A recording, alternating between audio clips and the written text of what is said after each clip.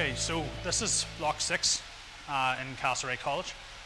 This is where the Rugby Academy will base out 3 days a week.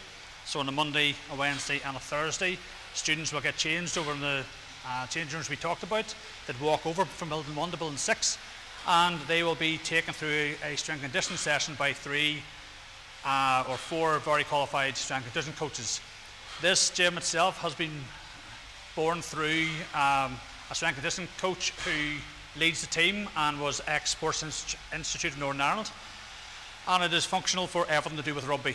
Okay, so in the mornings we'll be in here, and you can see across we have a range of cardiovascular items. We have some squat racks, we have Olympic weights, Olympic bars, and also then a platform to be able to do a lot of Olympic lifts. Okay, so we're looking to try and develop your power, we're trying to develop your strength and make you ready for senior rugby as we go through.